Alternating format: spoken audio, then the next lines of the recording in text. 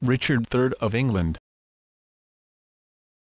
Richard III was King of England for 2 years, from 1483 until his death in 1485 in the Battle of Bosworth Field. He was the last king of the House of York and the last of the Plantagenet dynasty. His defeat at Bosworth Field, the last decisive battle of the Wars of the Roses, symbolises the end of the Middle Ages in England. He is the subject of the play Richard III by William Shakespeare. When his brother Edward IV died in April 1483, Richard was named Lord Protector of the realm for Edward's son and successor, the 12-year-old King Edward V. As the young king travelled to London from Ludlow, Richard met and escorted him to lodgings in the Tower of London where Edward V's brother Richard joined him shortly afterwards. Arrangements were made for Edward's coronation on June 22, 1483, but before the young king could be crowned, his father's marriage to his mother Elizabeth Woodville was declared invalid, making their children illegitimate and ineligible for the throne. On June 25, an assembly of lords and commoners endorsed the claims. The following day, Richard III began his reign, and he was crowned on July 6, 1483. The young princes were not seen in public after August, and a number of accusations circulated that the boys had been murdered on Richard's orders, giving rise to the legend of the princes in the Tower. There were 2 major rebellions against Richard. The first, in October 1483, was led by staunch allies of Edward IV and also by Richard's former ally, Henry Stafford, 2nd Duke of Buckingham, his first cousin once removed. The revolt collapsed and Stafford was executed at Salisbury near the Bull's Head Inn. In August 1485, another rebellion against Richard was led by Henry Tudor and his uncle, Jasper Tudor. Henry Tudor landed in southern Wales with a small contingent of French troops, and then marched through his birthplace, Pembrokeshire, recruiting more soldiers. Henry's force engaged Richard's army and defeated it at the Battle of Bosworth Field in Leicestershire. Richard was struck down in this conflict, making him the last English king to die in battle as well as the only one to have been killed on home soil since Harold II was killed at the Battle of Hastings in 1066. Richard III's remains received burial without pomp, but the original tomb is believed to have been destroyed during the Reformation, and the remains were lost for more than 5 centuries. In 2012, an archaeological excavation was conducted on a city council car park using ground-penetrating radar on the site once occupied by Greyfriars, Leicester. The University of Leicester confirmed on February 4, 2013 that the evidence pointed to a skeleton found in the excavation being that of Richard III. This conclusion was based on a combination of the results of radiocarbon dating, a comparison with contemporary reports of his appearance, and a comparison of his mitochondrial DNA with that of 2 matrilineal descendants of Richard III's eldest sister, Anne of York. Childhood. Richard was born at Fotheringhay Castle, the 12th of the 13 children of Richard Plantagenet, 3rd Duke of York, a strong claimant to the throne of King Henry VI, and Cecily Neville. Richard spent several years of his childhood at Mydlam Castle in Wensleydale, Yorkshire, under the tutelage of his cousin Richard Neville, 16th Earl of Warwick, later known as the Kingmaker, because of his role in the Wars of the Roses. While Richard was at Warwick's estate, he developed a close friendship with Frances Lovielle, which would remain strong for the rest of his life. Another child in the household was Warwick's daughter Anne Neville, whom Richard would later marry.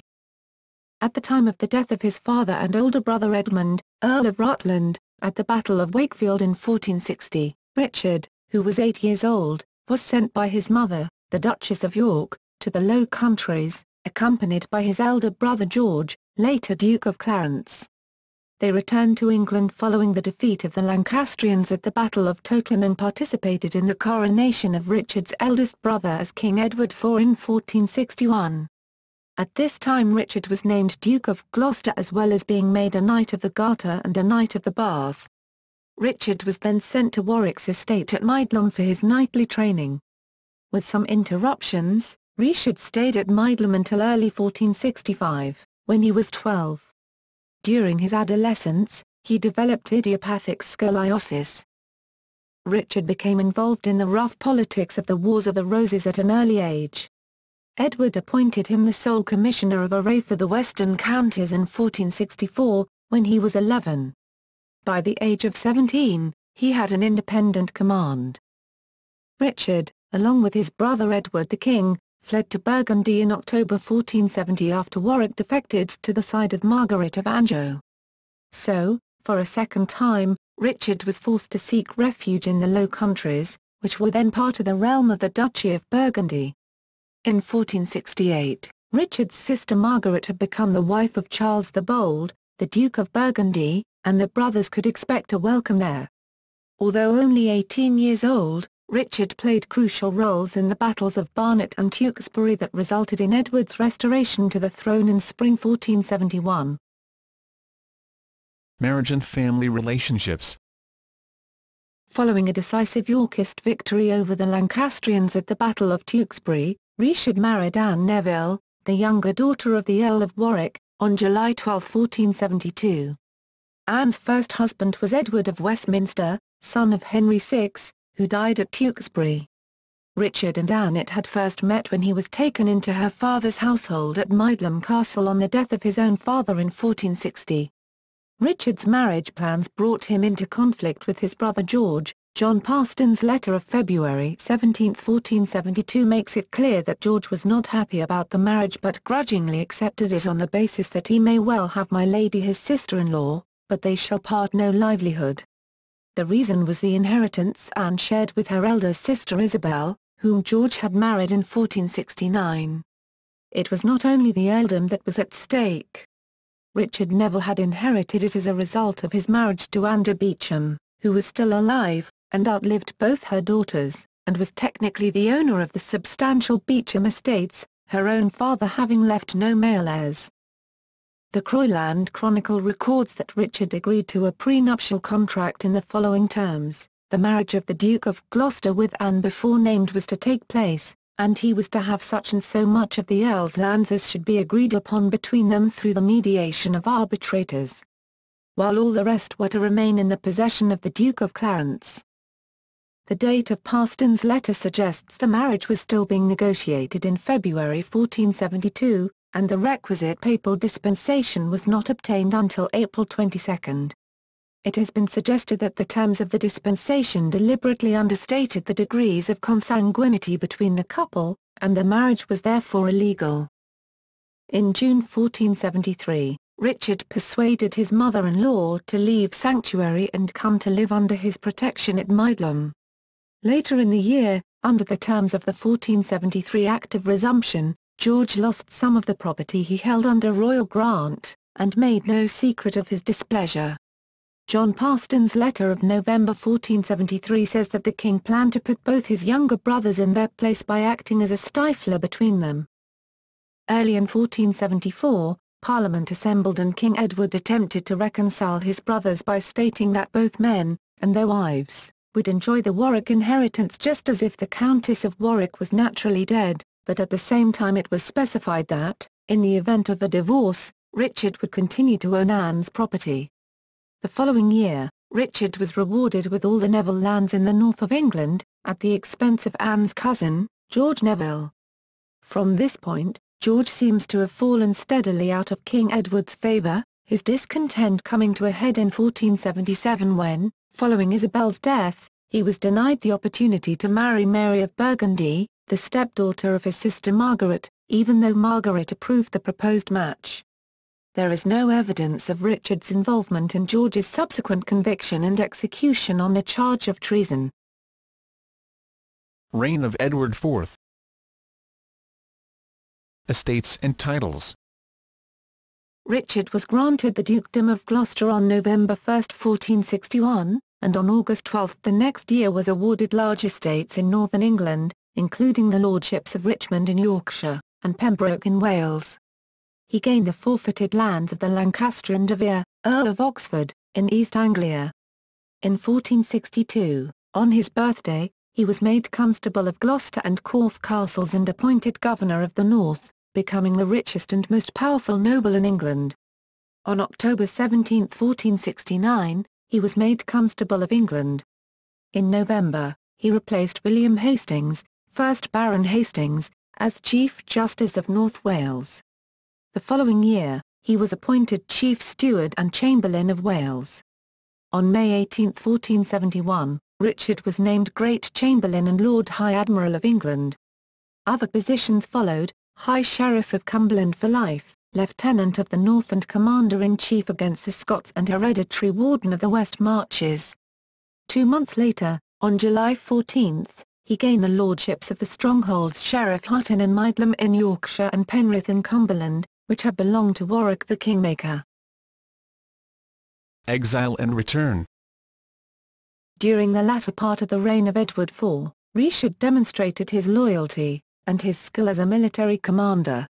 Following the Earl of Warwick's rebellion of 1470, in which he made peace with Margaret of Anjou and promised the restoration of Henry VI to the English throne, Gloucester, William, Lord Hastings and Anthony Woodville, Earl Rivers escaped capture at Olney by Warwick's brother, Lord Montague.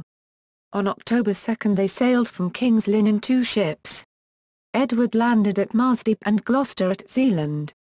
It is said that, having left England in such haste as to possess almost nothing, Edward was forced to pay their passage with his fur cloak. Certainly Gloucester borrowed £3 from Zealand's town bailiff. They were attainted by Warwick's only Parliament on November 26. They resided in Bruges with Louis de Groothuis, who had been the Burgundian ambassador to Edward's court, but it was not until Louis XI of France declared war on Burgundy that Charles, Duke of Burgundy, assisted their return, providing 36 ships and 1,200 men. They departed Flushing for England on March 11, 1471. Storms prevented them from landing in Yorkist sympathetic East Anglia, and on March 14 they ran ashore at Holderness. The town of Hull refused him entry, and Edward gained entry to York by using the same claim as Henry of Bolingbroke had before deposing Richard II in 1399. Viz., that he was merely reclaiming the dukedom of York rather than the crown. 1471 military campaign. Once Edward had regained the support of Clarence, he mounted a swift and decisive campaign to regain the crown through combat. It is believed that Gloucester was his principal lieutenant. Some of the king's earliest support came from members of Gloucester's affinity, Sir James Harrington and William Parr, who brought 600 men-at-arms to them at Doncaster. He may have led the vanguard at the Battle of Barnet, in his first command, on April 14, 1471, where he successfully outflanked the Duke of Exeter's wing, although the degree to which his command was fundamental may have been exaggerated. That his personal household sustained losses indicates he was in the thick of the fighting. A contemporary source is clear about his holding the vanguard for Edward at Tewkesbury, deployed against the Lancastrian vanguard under the Duke of Somerset on May 4, and his role, as Constable of England, sitting alongside John Howard as Earl Marshal, in the trial and sentencing of leading Lancastrians captured after the battle. Council of the North. Richard controlled the north of England until Edward IV's death.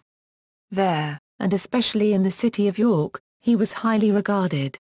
Edward IV set up the Council of the North as an administrative body in 1472 to improve government control and economic prosperity and benefit the whole of northern England, not necessarily with the intention of making Gloucester the Lord of the North as has been suggested by Kendall and later historians. Indeed, instead of allowing his brother the Duke of Gloucester carte blanche, restricted his influence by using his own agent, Sir William Parr. Richard served as its first Lord President from 1472 until his accession to the throne. On his accession, he made his nephew John de la Pole, 1st Earl of Lincoln, President and formally institutionalized it as an offshoot of the Royal Council. All its letters and judgments were issued on behalf of the King and in his name. The Council had a budget of 2,000 marks per annum, approximately PS 1,320, and had issued regulations by July of that year, councillors to act impartially and declare vested interests, and to meet at least every 3 months. Its main focus of operations was Yorkshire and the North East, and its primary responsibilities were land disputes, keeping of the king's peace, and punishing lawbreakers. War with Scotland. Gloucester's increasing role in the north from the mid-1470s to some extent explains his withdrawal from the royal court. war with Scotland was looming by 1480.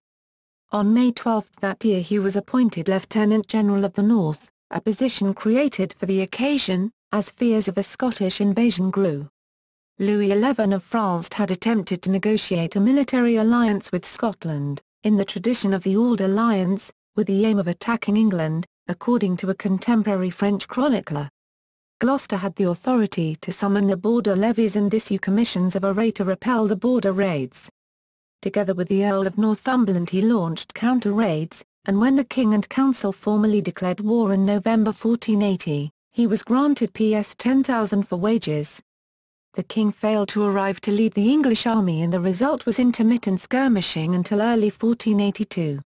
Gloucester witnessed the treaty with James, Duke of Albany, brother of the Scottish King James III.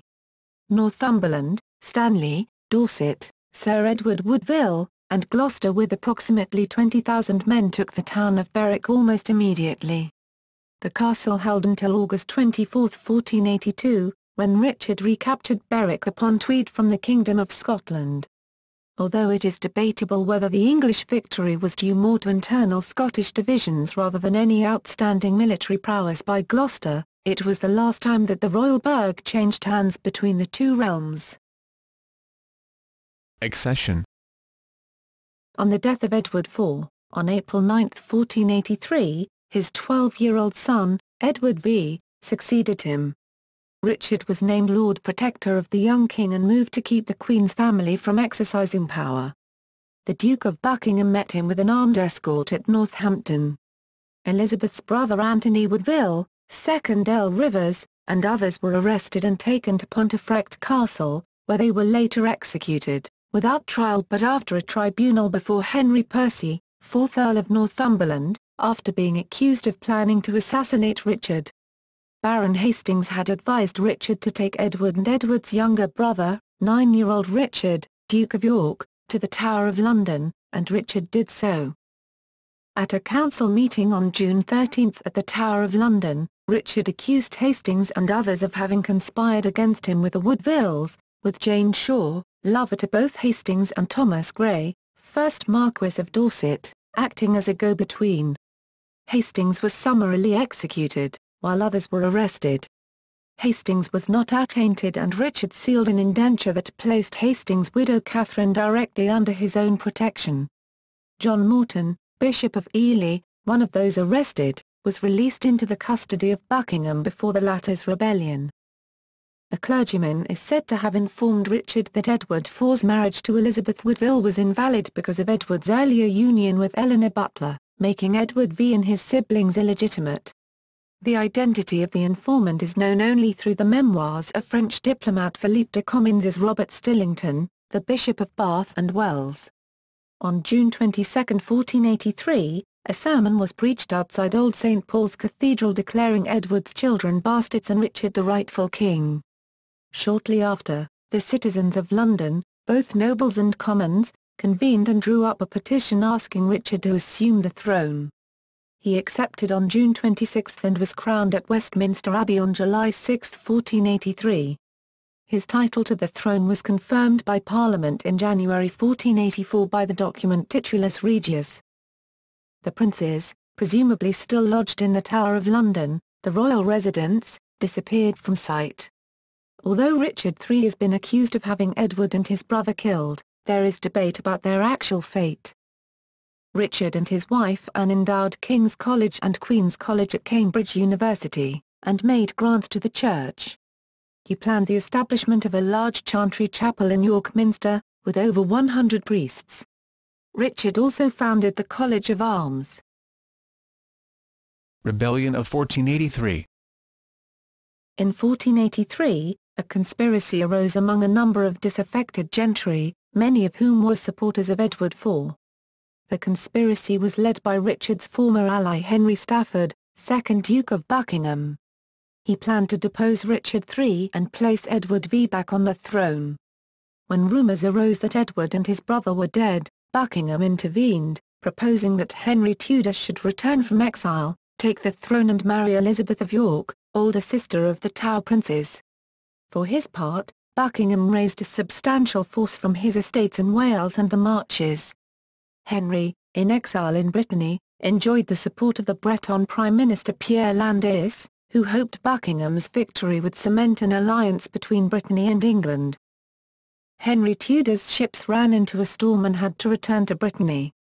Buckingham's army was troubled by the same storm and deserted when Richard's forces came against them.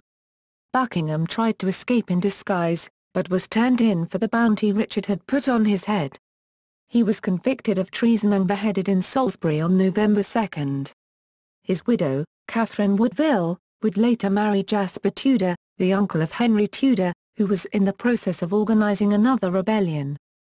Richard made overtures to Landais, offering military support for Landais's weak regime under Duke Francis II of Brittany in exchange for Henry. Henry fled to Paris, where he secured support from the French regent Anne of Beaulieu, who supplied troops for an invasion in 1485. The French government, recalling Gloucester's effective disowning of the Treaty of Picquigny and refusal to accept the accompanying French pension, would not have welcomed the accession of one known to be unfriendly to France. Death at the Battle of Bosworth Field. On August 22, 1485, Richard met the outnumbered forces of Henry Tudor at the Battle of Bosworth Field. Richard rode a white courser. The size of Richard's army has been estimated at 8,000, Henry's at 5,000, but exact numbers are not known. The traditional view of the king's famous cries of treason before falling was that during the battle Richard was abandoned by Baron Stanley, made Earl of Derby in October, Sir William Stanley, and Henry Percy, 4th Earl of Northumberland.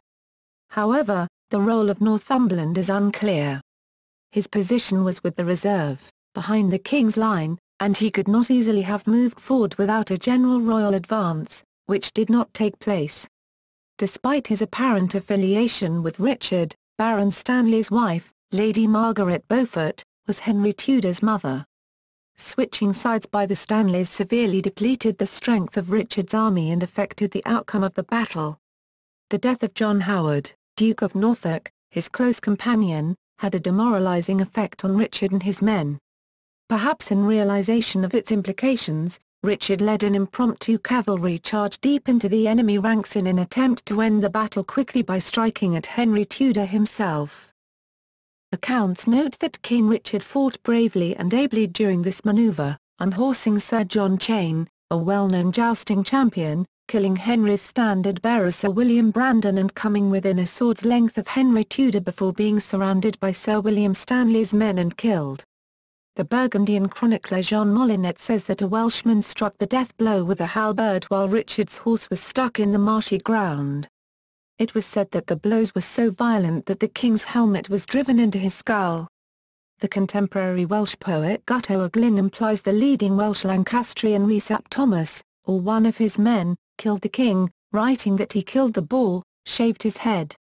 The identification in 2013 of King Richard's body shows that the skeleton had 10 wounds, 8 of them to the head, clearly inflicted in battle and suggesting he had lost his helmet. The skull showed that a blade had hacked away part of the rear of the skull. King Richard III was the last English king to be killed in battle.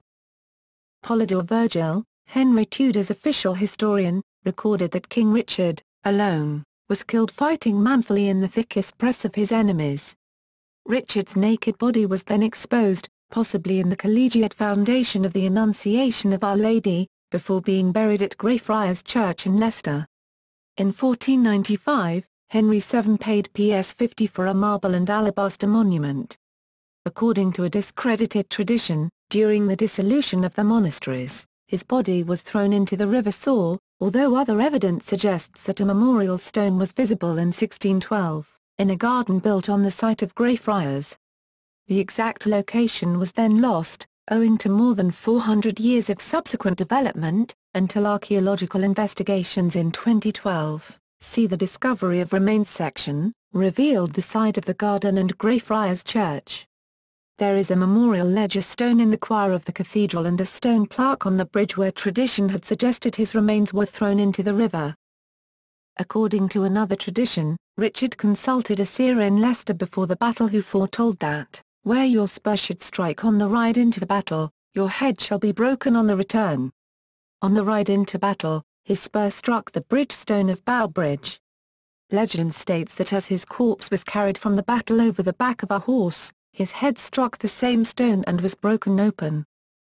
Henry Tudor succeeded Richard to become Henry VII and sought to cement the succession by marrying the Yorkist heiress Elizabeth of York, Edward IV's daughter and Richard III's niece.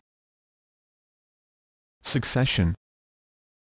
Richard and Annet had one son, born in 1473, Edward of Mydlum, who died in April 1484 not long after being created Prince of Wales. Richard also had two acknowledged illegitimate children, John of Gloucester, also known as John of Pontefract, and a daughter Catherine who married William Herbert, 2nd Earl of Pembroke, in 1484. Michael Hicks and Josephine Wilkinson have suggested that Catherine's mother may have been Catherine Oate, on the basis of the grant of an annual payment of 100 shillings made to her in 1477. The Oate family was related to the Woodvilles through the marriage of Elizabeth Woodville's aunt, Joan Woodville, to Sir William Oate. One of their children was Richard Oate, controller of the prince's household. Their daughter, Alice, married Sir John Fogg. They were ancestors to Queen Consort Catherine Parr, sixth wife of King Henry VIII. They also suggest that John's mother may have been Alice Berg. Richard visited Pontefract from 1471, in April and October 1473, and in early March 1474, for a week. On March 1, 1474, he granted Alice Berg Ps 20 a year for life for certain special causes and considerations. She later received another allowance, apparently for being engaged as nurse for Clarence's son, Edward of Warwick. Richard continued her annuity when he became king. Both of Richard's illegitimate children survived him, but they seem to have died without issue. John may have been executed in 1499, though no record of this exists, beyond an assertion by George Buck over a century later. Catherine apparently died before her cousin Elizabeth of York's coronation on November 25, 1487. The mysterious Richard Plantagenet is also a possible illegitimate child of Richard III and is sometimes referred to as Richard the Master Builder. He died in 1550. At the time of his last stand against the Lancastrians, Richard was a widower without a legitimate son. After his son's death, he had initially named his nephew Edward, Earl of Warwick, Clarence's young son and the nephew of Queen Anne Neville, as his heir. After Anne's death, however, Richard named another nephew, John de la Pole, Earl of Lincoln, the son of his older sister Elizabeth. However, he was also negotiating with John II of Portugal to marry his sister, Joanna, a pious young woman who had already turned down several suitors because of her preference for the religious life. Legacy. Richard's Council of the North, derived from his ducal council, greatly improved conditions for northern England, as commoners of that region were formerly without any substantial economic activity independent of London. Its descendant position was Secretary of State for the Northern Department. In December 1483, Richard instituted what later became known as the Court of Requests, a court to which poor people who could not afford legal representation could apply for their grievances to be heard. He also improved bail in January 1484, to protect suspected felons from imprisonment before trial and to protect their property from seizure during that time. He founded the College of Arms in 1484, he banned restrictions on the printing and sale of books, and he ordered the translation of the written laws and statutes from the traditional French into English. Richard's death at Bosworth resulted in the end of the Plantagenet dynasty, which had ruled England since the succession of Henry II in 1154. The last legitimate male Plantagenet, Edward, Earl of Warwick, son of Richard III's brother Clarence, was executed by Henry VII in 1499. However, a direct but illegitimate male line still exists today, with the current Duke of Beaufort. In 1834, Richard Lawrence, an English immigrant in America, came under the delusion that he was Richard III and that the U.S. government owed him a large sum of money. Lawrence would later attempt but fail to assassinate U.S. President Andrew Jackson. Reputation. There are numerous contemporary, or near contemporary, sources of information about the reign of Richard III. These include the Croyland Chronicle, Commune's Memoirs, the Report of Dominic Mancini, the Past and Letters, the Chronicles of Robert Fabian and numerous court and official records. However, the debate about Richard's true character and motives continues, both because of the subjectivity of many of the written sources, reflecting the generally partisan nature of writers of this period, and because of the fact that none were written by men with an intimate knowledge of Richard, even if they had met him in person. During Richard's reign, the historian John Roos praised him as a good lord, who punished oppressors of the commons, adding that he had a great heart.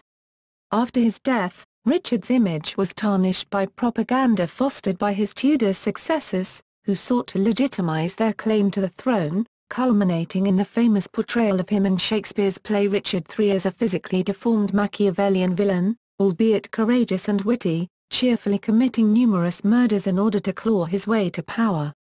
Roos himself, in his History of the Kings of England, written during Henry VII's reign, initiated the process. He reversed his earlier position, and now portrayed Richard as a freakish individual who was born with teeth and shoulder-length hair after having been in his mother's womb for 2 years. His body was stunted and distorted, with one shoulder higher than the other, and he was slight in body and weak in strength. Roos also attributes the murder of Henry VI to Richard, and claims that he poisoned his own wife. Polydore Virgil and Thomas More expanded on this portrayal, emphasizing Richard's outward physical deformities as a sign of his inwardly twisted mind. More describes him as little of stature, ill-featured of limbs, crook-backed, hard-favored of visage. Virgil also says he was deformed of body, one shoulder higher than the right. Both emphasize that Richard was devious and flattering, while planning the downfall of both his enemies and supposed friends. Richard's good qualities were his cleverness and bravery. All these characteristics are repeated by Shakespeare, who portrays him as having a hunch, a limp and a withered arm. With regard to the hunch, the second quarto edition of Richard III, 1598, used the term hunched-backed, but in the first folio edition, 1623, it became bunch-backed. Richard's reputation as a promoter of legal fairness persisted, however. William Camden in his Remains Concerning Britain, 1605, states that Richard, albeit he lived wickedly, made good laws. Francis Bacon also states that he was a good lawmaker for the ease and solace of the common people. Despite this, the image of Richard as a ruthless power grabber remained dominant in the 18th and 19th centuries. David Hume described him as a man who used dissimulation to conceal his fierce and savage nature, and who had abandoned all principles of honor and humanity. Hume acknowledges that some historians have argued that he was well qualified for government, had he legally obtained it, and that he committed no crimes but such as were necessary to procure him possession of the crown, but he dismisses this view on the grounds that Richard's exercise of arbitrary power encouraged instability. The most important late 19th century biographer of the king was James Gairdner, who also wrote the entry on Richard in the Dictionary of National Biography. Gairdner stated that he had begun to study Richard with a neutral viewpoint, but became convinced that Shakespeare and More were essentially correct in their view of the king, despite some exaggerations. Richard was not without his defenders, the first of whom was George Buck, a descendant of one of the king's supporters, whose Life of Richard was completed in 1619. Buck attacked the improbable imputations and strange and spiteful scandals related by Tudor writers, including the alleged deformities and murders.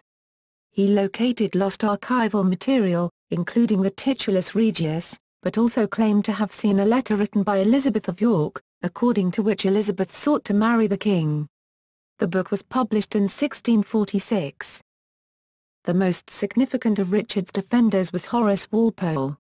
In Historic Doubts on the Life and Reign of King Richard III, 1768, Walpole disputed all the alleged murders and argued that Richard may have acted in good faith.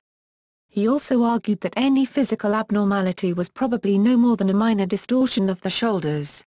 Other defenders of Richard include the noted explorer Clements Markham, whose Richard III, His Life and Character, 1905, replied to the work of Gairdner. He argued that Henry VII killed the princes and that evidence of other crimes was nothing more than rumour and propaganda. A relatively balanced view was provided by Alfred Legge in The Unpopular King, 1885. Legge argued that Richard's greatness of soul was eventually warped and dwarfed by the ingratitude of others. 20th-century historians were less inclined to moral judgment, seeing Richard's actions as a product of the unstable times. In the words of Charles Ross, the later 15th century in England is now seen as a ruthless and violent age as concerned the upper ranks of society, full of private feuds, intimidation, land hunger, and litigiousness, and consideration of Richard's life and career against this background has tended to remove him from the lonely pinnacle of villainy incarnate on which Shakespeare had placed him. Like most men, he was conditioned by the standards of his age. The Richard III Society, founded in 1924 as the Fellowship of the White Boar, is the oldest of several groups dedicated to improving his reputation. In culture. Apart from Shakespeare, Richard appears in many other works of literature. Two other plays of the Elizabethan era predated Shakespeare's work. The Latin-language drama Richardus Tertius, first known performance in 1580, by Thomas Legge, is believed to be the first history play written in England.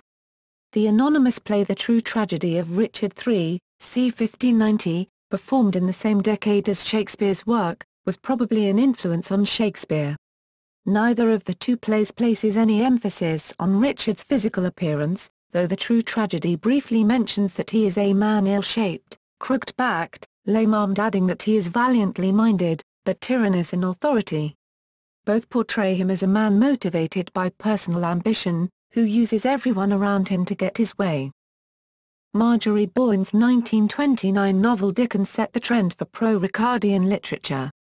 Particularly influential was The Daughter of Time, 1951, by Josephine Tay, in which a modern detective concludes that Richard III is innocent in the death of the princes. Other novelists such as Valerie Anand have also offered alternative versions to the theory that he murdered them. Sharon K. Penman, in her historical novel The Sun in Splendour, attributes the death of the princes to the Duke of Buckingham. In the mystery novel The Murders of Richard III by Elizabeth Peters, 1974, the central plot revolves around the debate as to whether Richard III was guilty of these and other crimes. A sympathetic portrayal of Richard III is given in The Founding, the first volume in the Morland Dynasty series by Cynthia Harold Eagles. A Rose for the Crown, by Anne Easter Smith, is about Kate Oate, who is portrayed as the mother of Richard's illegitimate children. Other sympathetic fictional portraits of Richard III include Michael Tyler Whittle's 1970 novel Richard III, The Last Plantagenet. Perhaps the best-known film adaptation of Shakespeare's play Richard III is the 1955 version directed and produced by Sir Laurence Olivier, who also played the lead role. Also notable are the 1995 film version starring Sir Ian McKellen, set in a fictional 1930s fascist England, and Looking for Richard, a 1996 documentary film directed by Al Pacino, who plays the title character as well as himself. In the 1960 BBC series based on Shakespeare's history plays, An Age of Kings, Paul Denman played Richard.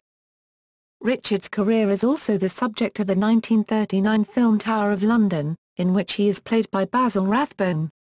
The film was later remade by Roger Corman in 1962, starring Vincent Price as Richard. Price had played Clarence in the earlier version. Richard is a thorough-paced villain in both versions. Neither film owes much to the Shakespeare play, but the 1962 Corman version has similarities to Macbeth, complete with paradoxical prophecies, and visions of blooded ghosts. Unusually, Richard's wife Anne is portrayed, like Lady Macbeth, as an ally, egging him on in his evil plans.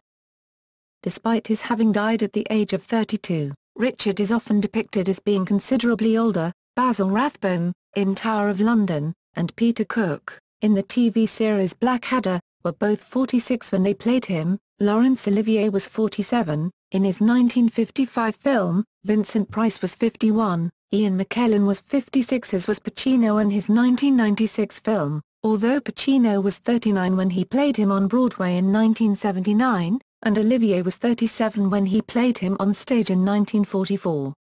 Ron Cook, then 35, in the 1983 BBC Shakespeare production of the play, was closest in age, and bore some facial resemblance to the Society of Antiquaries portrait. However, Shakespeare had portrayed Richard as being much older than he actually was, in order to show him participating in events that happened before he was born. Discovery of remains. On August 24, 2012, the University of Leicester and Leicester City Council, in association with the Richard III Society, announced that they had joined forces to begin a search for the remains of King Richard. Originally instigated by Philippa Langley of the Society's Looking for Richard project and led by University of Leicester Archaeological Services, ULAS, experts set out to locate the lost site of the former Greyfriars Church, demolished during Henry VIII's dissolution of the monasteries, and to discover whether his remains were still interred there. By comparing fixed points between maps in a historical sequence, the search located the Church of the Greyfriars, where Richard's body had been hastily buried without pomp in 1485, its foundations identifiable beneath a modern-day city centre car park. On September 5, 2012, the excavators announced that they had identified Greyfriars Church, and 2 days later that they had identified the location of Robert Herrick's garden, where the memorial to Richard III stood in the early 17th century. A human skeleton was found beneath the church's choir. On September 12 it was announced that the skeleton discovered during the search might be that of Richard III. Several reasons were given. The body was of an adult male. It was buried beneath the choir of the church. And there was severe scoliosis of the spine, possibly making one shoulder higher than the other. To what extent would depend on the severity of the condition. Additionally, there was an object that appeared to be an arrowhead embedded in the spine. And there were perimortem injuries to the skull. These included a relatively shallow orifice, most likely caused by a rondel dagger, and a scooping depression to the skull, inflicted by a bladed weapon, most probably a sword. Additionally, the bottom of the skull presented a gaping hole, where a halberd had cut away and entered it. Forensic pathologist, Dr. Stuart Hamilton stated that this injury would have left the king's brain visible, and most certainly would have been the cause of death. Dr. Joe Appleby, the osteoarchaeologist who excavated the skeleton, concurred and described the latter as a mortal battlefield wound in the back of the skull. In total, the skeleton presented 10 wounds. In 2004, the British historian John Ashdown Hill had used genealogical research to trace matrilineal descendants of Anne of York, Richard's elder sister. A British-born woman who emigrated to Canada after the Second World War, Joy Ibsen, née Brown, was found to be a 16th-generation great-niece of the king in the same direct maternal line. Joy Ibsen's mitochondrial DNA was tested and belongs to mitochondrial DNA haplogroup J, which by deduction, should also be the mitochondrial DNA haplogroup of Richard III. Joy Ibsen died in 2008. Her son Michael Ibsen gave a mouth swab sample to the research team on August 24, 2012. His mitochondrial DNA passed down the direct maternal line was compared to samples from the human remains found at the excavation site and used to identify King Richard. On February 4, 2013, the University of Leicester confirmed that the skeleton was beyond reasonable doubt that of King Richard III. This conclusion was based on mitochondrial DNA evidence, soil analysis, and dental tests. There were some molars missing as a result of caries, as well as physical characteristics of the skeleton which are highly consistent with contemporary accounts of Richard's appearance. The team announced that the arrowhead discovered with the body was a Roman-era nail, probably disturbed when the body was first interred. However, there were numerous perimortem wounds on the body, and part of the skull had been sliced off with a bladed weapon. This would have caused rapid death. The team concluded that it is unlikely that the king was wearing a helmet in his last moments. Soil taken from the Plantagenet king's remains was found to contain microscopic roundworm eggs. Several eggs were found in samples taken from the pelvis, where the king's intestines would have been, but not from the skull, and only very small numbers were identified in soil surrounding the grave. The findings suggest that the higher concentration of eggs in the pelvic area most likely arose from a roundworm infection the king suffered in his life, rather than from human waste dumped in the area at a later date, researchers said. The mayor of Leicester announced that the king's skeleton would be reinterred at Leicester Cathedral in early 2014, and by the same date a museum to Richard III will be opened in the Victorian school buildings next to the grave site. The proposal to have King Richard buried in Leicester has attracted some controversy. Those who have challenged the decision include 15 collateral descendants of Richard, represented by the Plantagenet alliance, who believe that the body should be reburied in York, as they claim the king wished. In August 2013, they filed a court case in order to contest Leicester's claim to reinter the body within its cathedral, and proposed the body be buried in York instead. However, Michael Ibsen, who gave the DNA sample that identified the king, gave his support to Leicester's claim to reinter the body in their cathedral. On August 20, a judge ruled that the opponents had the legal standing to contest his burial in Leicester Cathedral, despite a clause in the contract which had authorized the excavations requiring his burial there. He urged the parties, though, to settle out of court in order to avoid embarking on the Wars of the Roses, Part 2. The Plantagenet alliance, and the supporting 15 collateral descendants, also face the challenge that basic maths shows Richard, who had no surviving children but 5 siblings, could have millions of collateral descendants and they don't represent the only people who can speak on behalf of him, as one member claimed. On February 5, 2013, Professor Caroline Wilkinson of the University of Dundee conducted a forensic facial reconstruction of Richard III, commissioned by the Richard III Society, based on 3D mappings of his skull. The face is described as warm, young, earnest and rather serious. On February 11, 2014, University of Leicester announced the project to sequence the entire genome of Richard III and one of his living descendants, Michael Ibsen, whose mitochondrial DNA confirmed the identification of the excavated remains. Richard III will be the first ancient person with known historical identity to have the genome sequenced. Titles, styles and honors.